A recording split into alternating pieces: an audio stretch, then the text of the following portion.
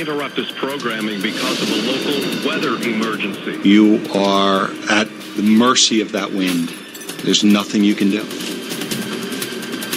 I was so scared. I just get sucked up into the tornado. I'm going to get thrown into something and I'm done. We'll seek shelter on the lowest floor of the building. I had a second where I thought, do I let go or not? You wonder if you're going to make it. From the Weather Channel, this is Storm Stories with meteorologist Jim Cantore.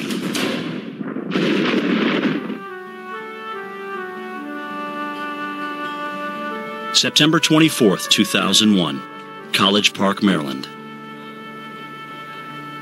It's only a couple of weeks after the 9/11 attacks on New York and the Pentagon. Life slowly returns to normal for the 34,000 students at the University of Maryland, 10 miles from Washington, D.C.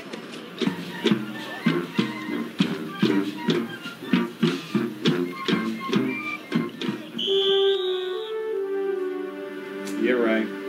51-year-old Pat Marlette is the assistant director of Maryland Fire and Rescue Institute, a training facility on the university campus. He and his wife Patricia are the proud parents of 3 children. The oldest, Michael, is already out of the house.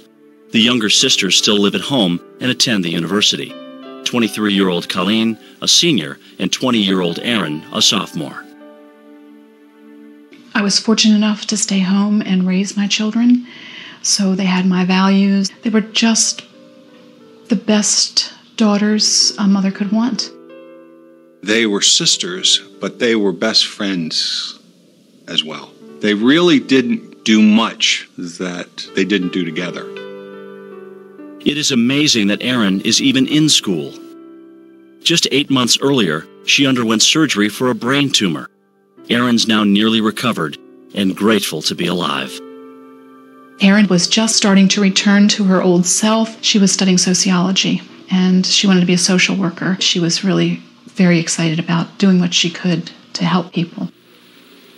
On this cool, overcast Monday, Erin and her sister stop by their father's office for a short visit. The skies have begun to look threatening.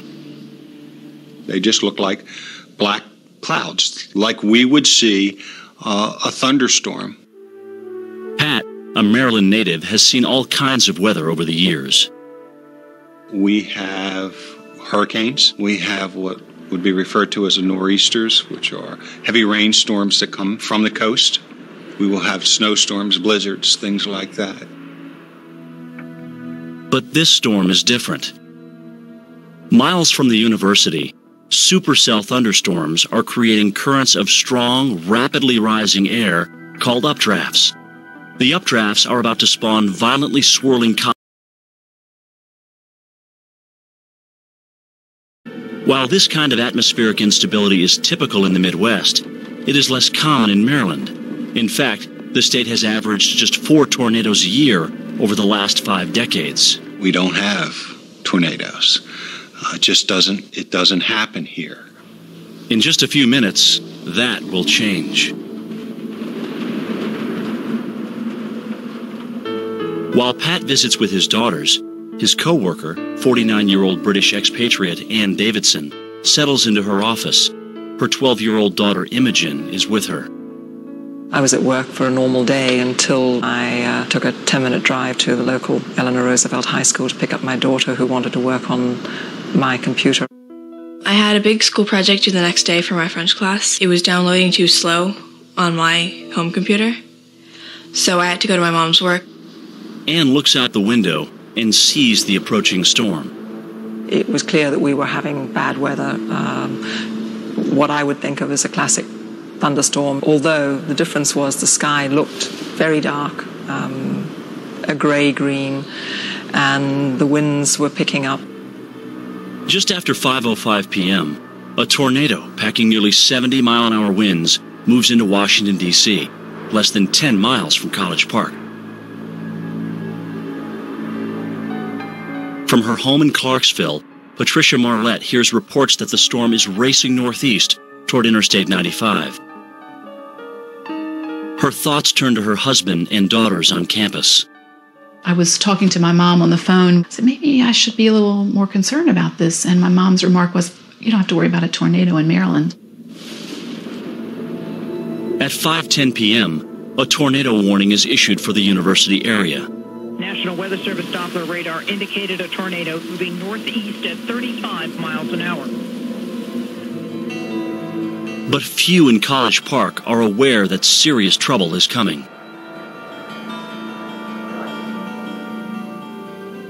"25-year-old firefighter Philip Bird has heard reports of severe weather, but he's not concerned. I just remember blowing it off saying, it's not going to come up this way, and I just totally disregarded the warnings. 5:15 p.m.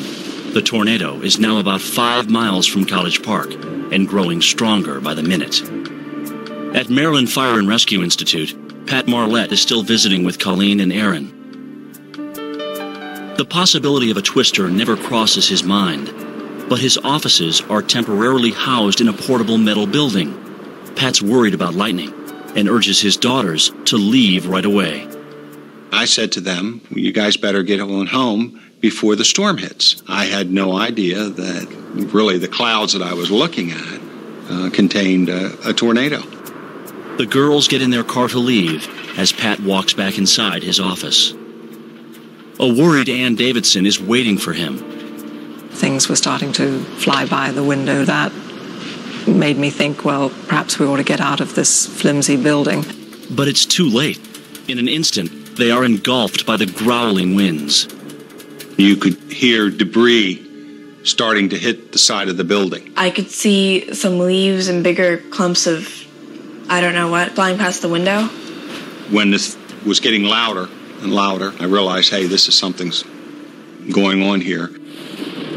A short distance away, Philip Bird is still in his truck. As he approaches the Fire and Rescue Institute, he drives straight into the tempest. Issued a tornado warning for the He struggles to keep control in the swirling wind and rain. Lightning was just striking on either side of my vehicle. It was dark, nasty weather. Like the worst thunderstorm I had ever driven in. Philip is unable to drive any further. All around him, vehicles are stopped. Drivers are watching in awe at what is taking place. I saw what everybody was staring at, and it was a funnel cloud forming. Seeing tree limbs and leaves and dust and dirt in the immediate area and start to just swirl up. Philip's heart leaps into his throat. I don't know if I was panicking, and I called my fiancée to let her know that a tornado was chasing me up the road. And then I lost my signal on my cell phone.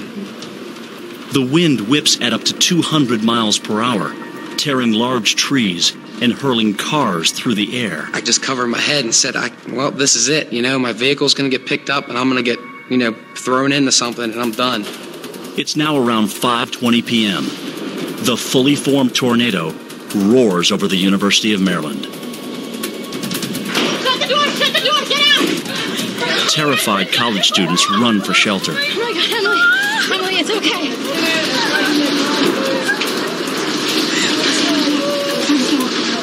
Inside the Institute offices, Ann Davidson cries out in pain as her ears suddenly pop. This was a really significant, dramatic pressure change, enough that I went, oh! What was that? At that point, I yelled, everybody under the desks, now. 12-year-old Imogen scrambles under her mother's desk. I couldn't see her, so I said, Imogen, are you under that desk? And she said yes, and I said, good, stay there and hold on. The building begins to groan. Unable to reach her daughter, Anne throws herself on the floor of an adjacent office. I had a fleeting thought, I'm going to look really silly if this is just a Washington afternoon thunderstorm. But I hadn't even finished that thought when the power went out. Horrified, Pat Marlette pushes himself and a colleague onto the floor of the nearest meeting room. The windows in the back side of the building were blowing out. It was just a tremendous roar. It's just a noise that you'll just never forget. The tornado plows into the metal building, tearing apart the roof and the walls. There really wasn't time to be scared. I was in complete disbelief. Then the building started to go, and there was just an unbelievable noise. There was nothing that I could grab onto. Everything that I was trying to grab onto was moving. filing cabinets moving and flying, and, there was just metal banging, grinding. I was so scared, and I thought that if the desk lifted away, I'd just get sucked up into the tornado. Your immediate thought is, am I going to make it? Am I going to get through this? College Park has never witnessed a severe tornado. Now the campus is in the grips of a devastating F3 twister that will shake this community to its core. That's next when Storm Stories returns. September 24th, 2001. A powerful tornado tears through the University of Maryland in College Park. Across campus, panicked students run for cover. Move down! Everybody move down! At the headquarters of the Maryland Fire and Rescue Institute, 51-year-old Pat Marlette is powerless as his office disintegrates. You are at the mercy of that wind. I was just trying to protect myself, but there was no way I couldn't. The tornado slams through the walls, shredding metal and tossing debris into the air. You would catch a glimpse of what you thought was something that you recognized, a wall, a door, or something. But none of it made any sense because it wasn't where I thought I was. Pat has spent more than 25 years overseeing rescue operations. Now, it is his life that lies in the balance. Your life flashes before you. You question whether or not you're going to get out alive. The force of the twister shoves him deep into a pile of deformed metal and broken furniture. I was trying to keep myself from being forced into this pile of debris, and I couldn't. Less than 15 feet away, 49-year-old Ann Davidson clutches onto the leg of a heavy desk. I realized that everything around me had gone, and I was simply enduring and hoping for the best. A few feet further, Ann's 12-year-old daughter Imogen huddles under another desk. I could feel the desk being dragged across the floor, and I was just kind of shuffling underneath it. I didn't think the desk or I could take much more of it. I remember, one point thinking, how much worse can this get before it'll get better? For Ann, it is about to get much worse. Winds up to 200 miles per hour threaten to blow her into the funnel. She grasps for anything that will keep her grounded. In the nick of time, her left hand finds an edge of carpeting. As the winds pull her up, she dangles feet first into the twister. That was the only thing that kept me from blowing away. A seam in the carpet. Ann struggles to hold on as the immense power of the tornado tears the muscles in her shoulder. I had the sort of feeling of, was I going to let go and go foot first into the tornado? And if this is it, well, it's been a darn good run. Then, just as quickly as it started, the twister moves on. Before I could make a decision or do anything, I was dropped back down again and the tornado had gone over me. A short distance away, firefighter Philip Bird huddles in his truck. His face and arms are a mass of cuts. He stares out at the University of Maryland campus. Just looked like a bombing occurred. You think about Oklahoma City, you think about the Pentagon, you think about the World Trade Center. Everything was just destroyed. Philip runs over to the remains of the Fire and Rescue Institute to look for survivors. I knew that there was people in that building. I just had a real suspicion that there was people in there. In the rubble, Ann Davidson slowly comes to her senses. I was completely shocked. I was disorientated. I couldn't figure out for certain where I was. Then it dawned on me that the building had just been blown away. My immediate thought was, Imogen, where's Imogen? And I turned to look at where I thought she should have been. That moment was the worst moment of the whole experience. Ann discovers her daughter under a battered office desk and piles of rubble.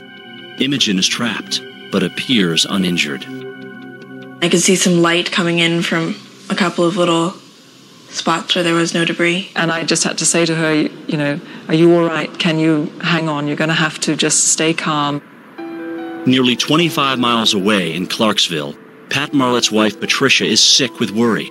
It's nearly 6 p.m., and she's heard several reports that a tornado hit the university campus. Now she can't reach her husband Pat or her college-age daughters Colleen and Erin, who were on their way home from their father's office when the twister struck. I didn't hear anything. The traffic was an horrendous state of confusion in that immediate area, so I just waited. I waited here, waited patiently. In the rubble of his office, Pat Marlett is seriously injured. Ann Davidson finds him buried beneath several feet of debris. But his only concern is for his two daughters. He said, I'm okay. He didn't give any details. But he said, what about my girls? I asked her if she saw the girls. I knew the girls were in the parking lot. I said, check the parking lot. I said, check the cars. Ann wades through the debris to check for his daughters. Every car that had been in the parking lot was in the parking lot. And so I said, well, they must have made it clear. I said a little prayer of thanksgiving that they had made it. Within minutes, rescue workers descend upon the chaotic campus. That's only a pickup truck. I myself, I've counted at least.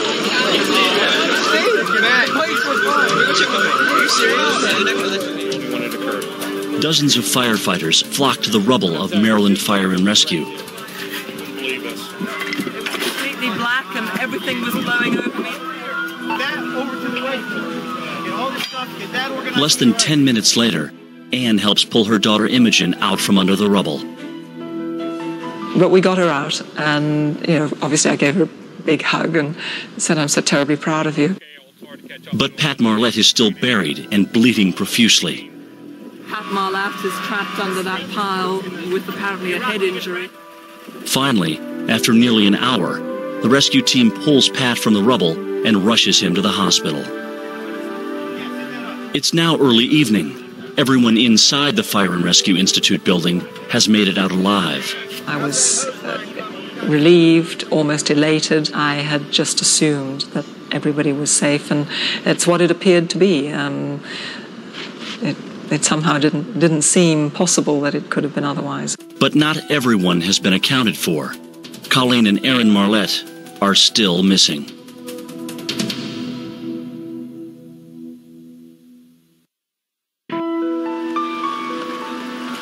It's early evening, September 24th, 2001, nearly 2 hours after a tornado shattered the University of Maryland campus. Pat Marlett is recovering at the hospital. He's still waiting for word about his college-aged daughters, Colleen and Erin, who left his office just moments before the twister struck. Then, he hears that there have been 2 fatalities on campus. Picked up by the wind. There were 2 students in a car that were killed. I don't know why I knew, but I knew then that it was Colleen and Erin. Rescuers have found the girls' car. It had been picked up by the tornado and thrown more than a quarter of a mile over a high-rise dormitory. Pat's wife, Patricia, is waiting at their home in Clarksville when she receives the devastating news. I had the feeling, and I was positive that Colleen was here, and she just said, Mom, it's just so beautiful here. It's just so beautiful. So I really knew before anybody told me. We're just glad that they're together. They lived their lives together. You expect to lose your parents, but you don't ever expect to lose your children. It's a parent's worst nightmare. Twice. Think about the worst thing in the world that can happen to you, and then have it happen twice. In all, more than 24 people on the University of Maryland campus suffered injuries in the freak tornado. Damages at the school alone approached $10 million. But the loss of the Marlett girls is the toughest for the community to take. And that was utterly the worst moment of the tornado. Everything else could be rebuilt, put back together again, we'd be all right. But there's simply no changing the loss of Erin and Colleen. Since that time, the Marletts have tried to make peace with Colleen and Erin's deaths. Within days after the tornado, they set up a scholarship in their daughter's honor. One of your greatest fears is that your loved ones will be forgotten. Who should we be angry with? The wind? We can't be angry with the wind. It just seems to me to be an act of God. We're very, very blessed that we have the faith that we have, because that's all you have. There's nothing else. Many people think that tornadoes only strike in rural areas, that they're not a danger for cities like College Park. But that's not always the case. We'll tell you why when Storm Stories returns. So do tornadoes normally strike metropolitan areas like College Park? Though we usually associate twisters with rural areas, they can and do strike large cities. In fact, parts of Oklahoma City have been hit more than 50 times since 1890. Still, more than 95% of the United States is rural, so chances are a twister will occur in less populated areas. For Storm Stories, I'm meteorologist Jim Cantore. Your local forecast is next.